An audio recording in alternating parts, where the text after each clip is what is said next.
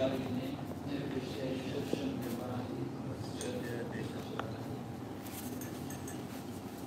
Namo Bhagavate Vasudevaya.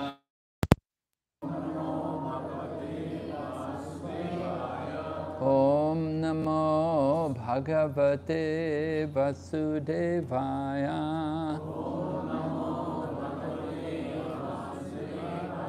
Om Namo Bhagavate Vasudevaya.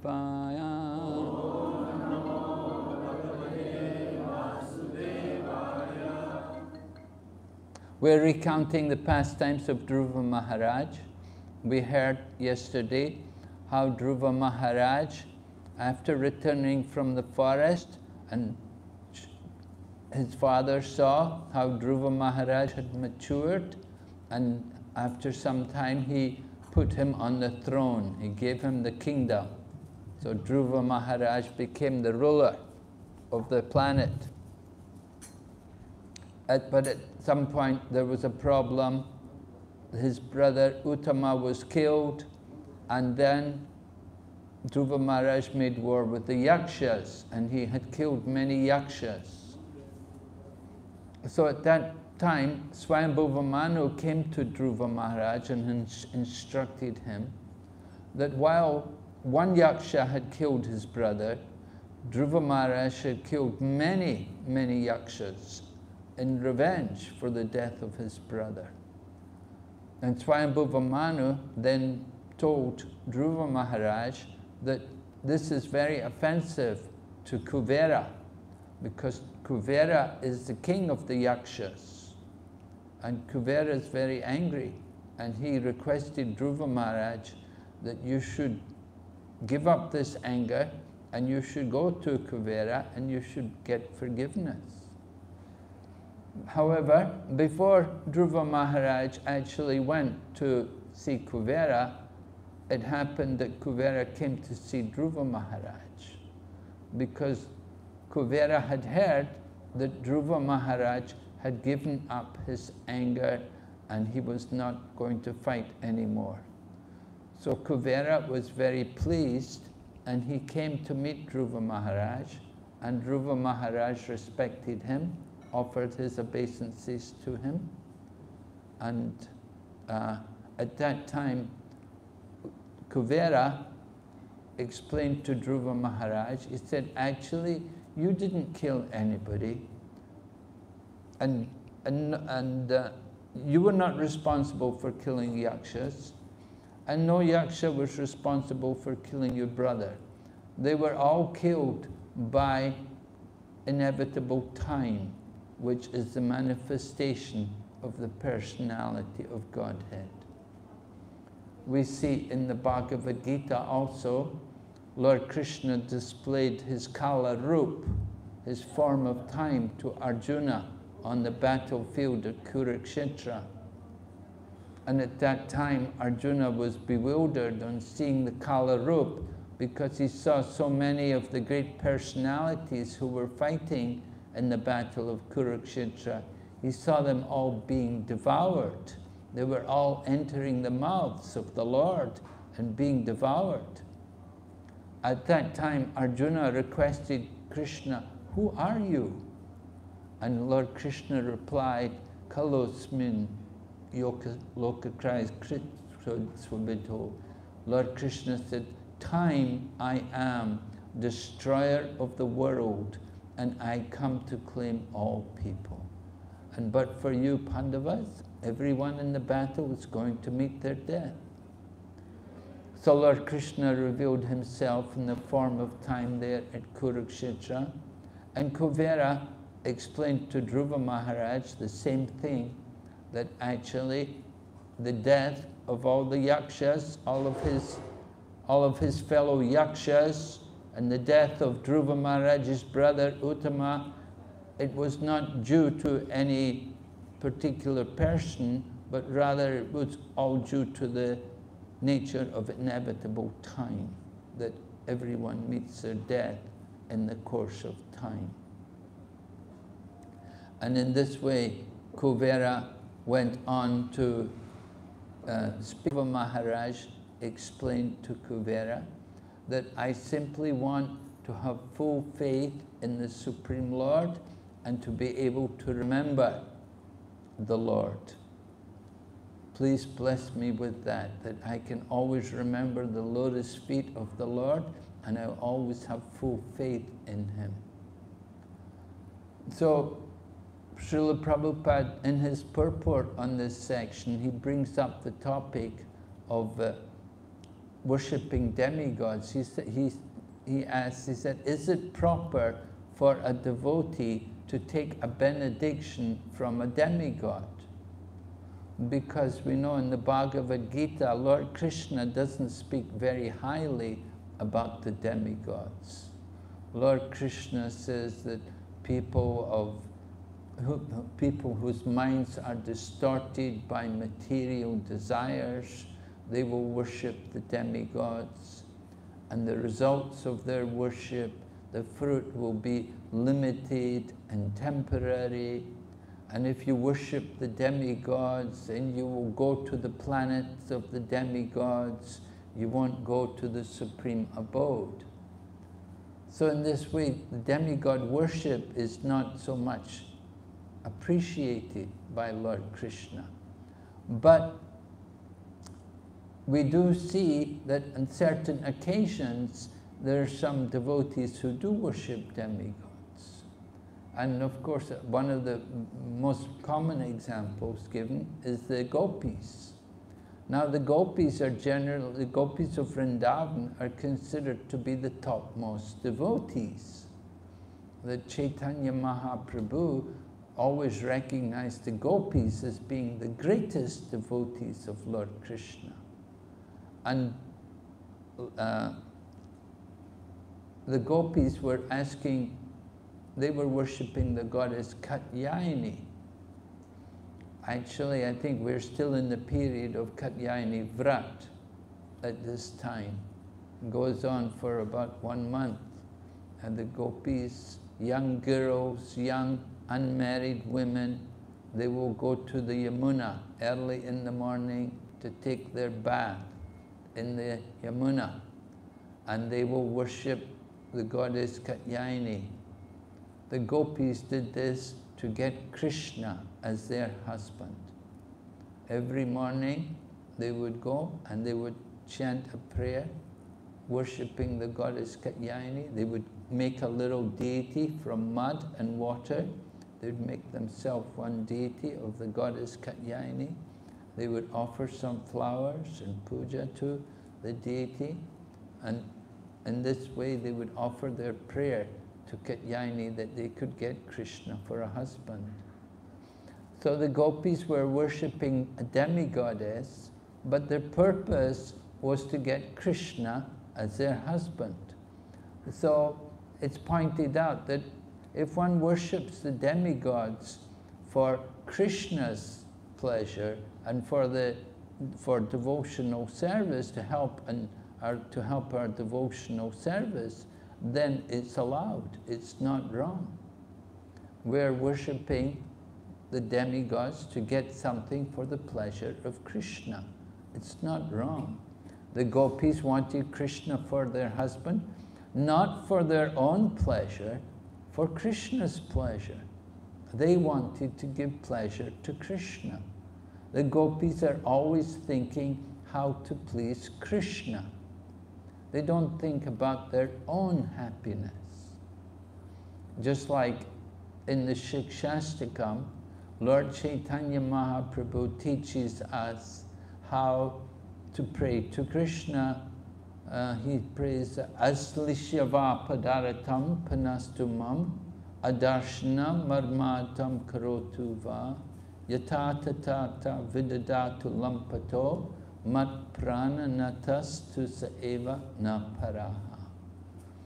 So it is said this final verse of the Shikshastakam represents the words of Srimati Radharani and her mood in worshipping Krishna. That she describes Krishna as Lampata. Lampata means one who in the Chaitanya Charitamrita, Krishna does Kaviraj explains the meaning of this verse as the gopi is saying to Krishna that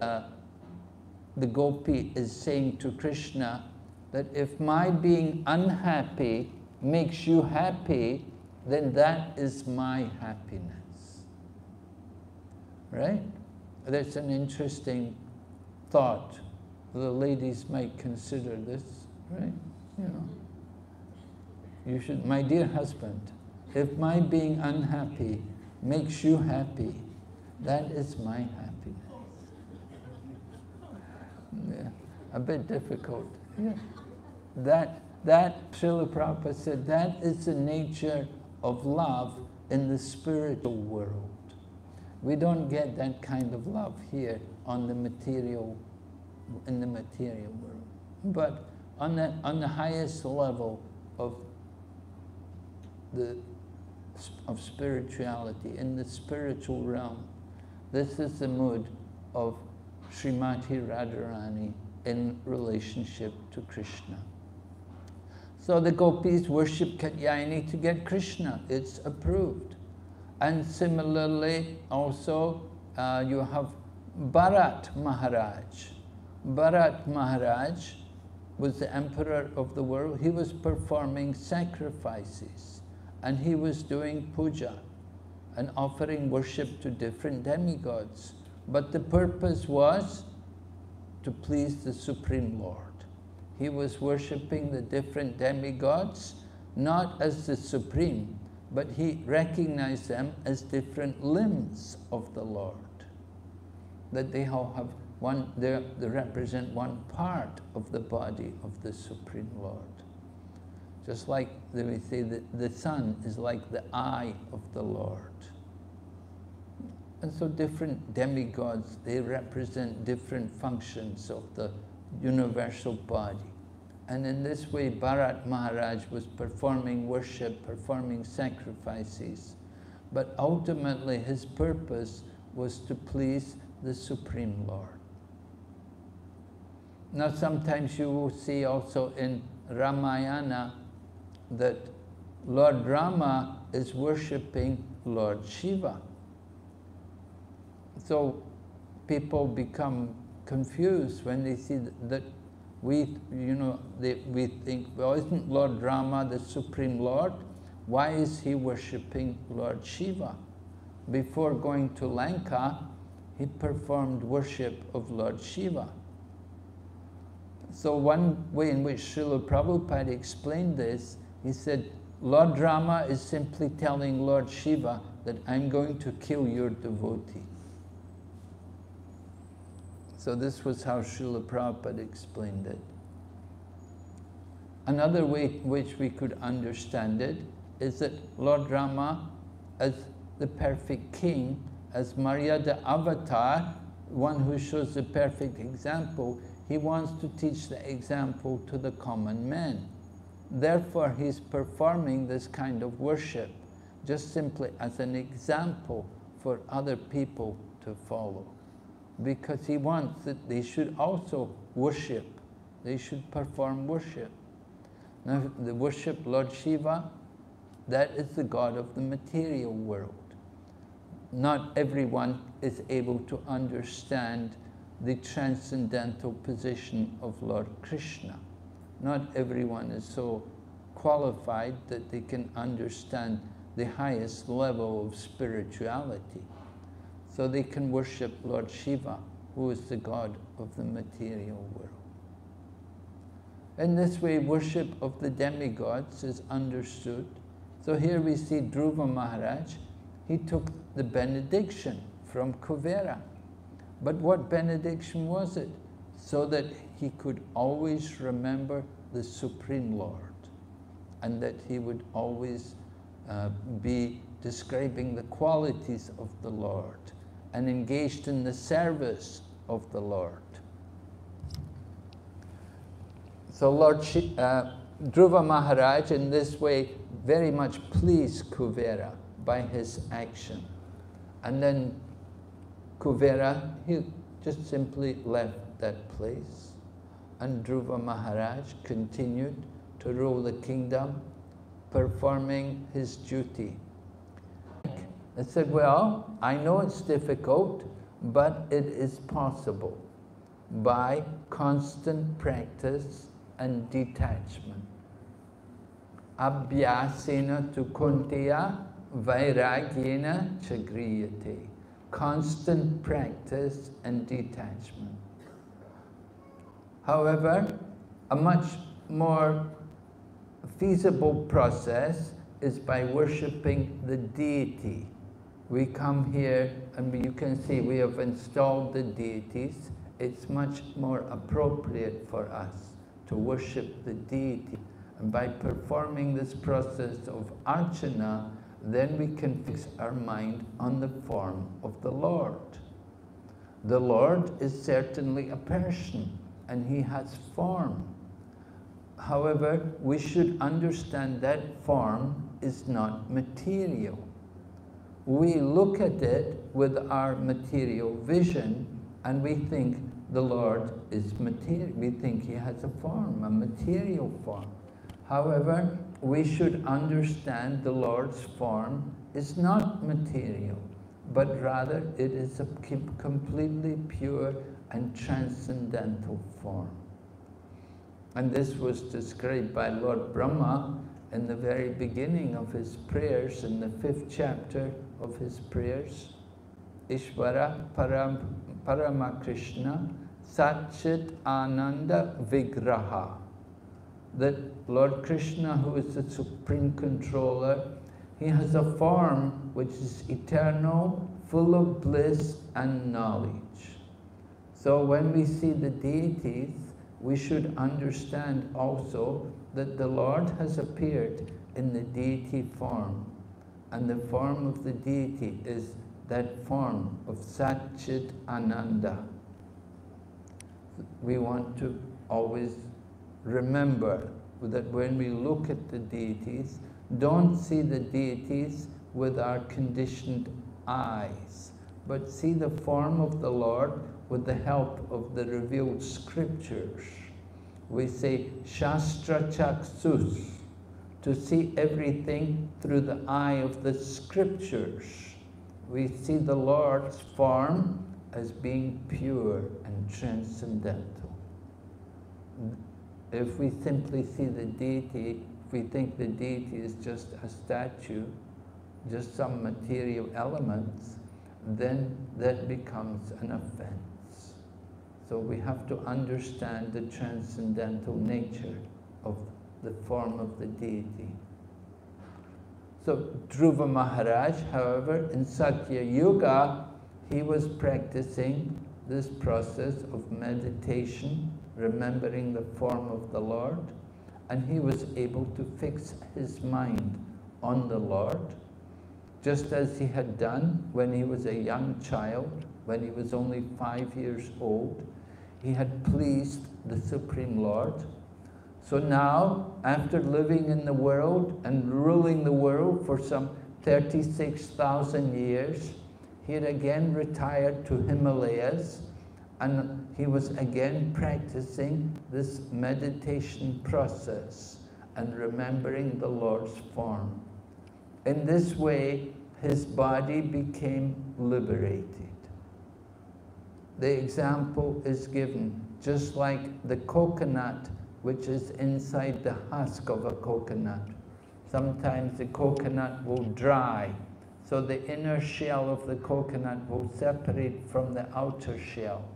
So in the same way, Dhruva Maharaj's spiritual body was completely awakened, although he was living within the body, within the physical body.